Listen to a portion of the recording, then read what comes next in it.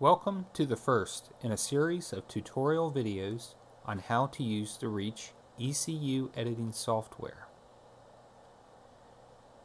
You can use the stylus pen and on-screen keyboard when editing a menu in the REACH Editing Software, but it is recommended that you use a USB keyboard and mouse for efficiency.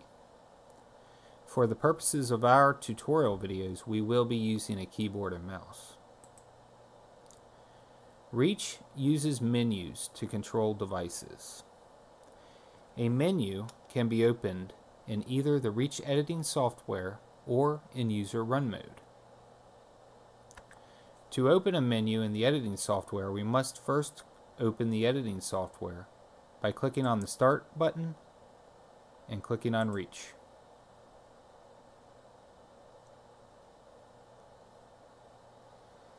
Once the software loads, you can open a menu by clicking on the Open folder. All menus should be found in the Menus folder under the C Program Files x86 REACH. The default menu files seen here are default, some low vision files, scanning, speech, and touch. We're going to go ahead and open the touch menu.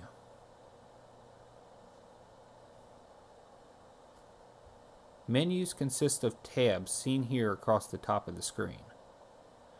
The first of which is Main Menu. This tab or screen will list all the devices available to the user. In this example, we see an electric bed, electric blinds, motorized door openers, a fan, etc. If we click on the Bed button, we will navigate from the Main Menu tab to the Bed tab. This tab or screen lists all the devices or all the options for the electric bed. You have the option to add or remove as many of these buttons or these tabs as you need for your equipment. You also have the option to customize each of the buttons or the tabs.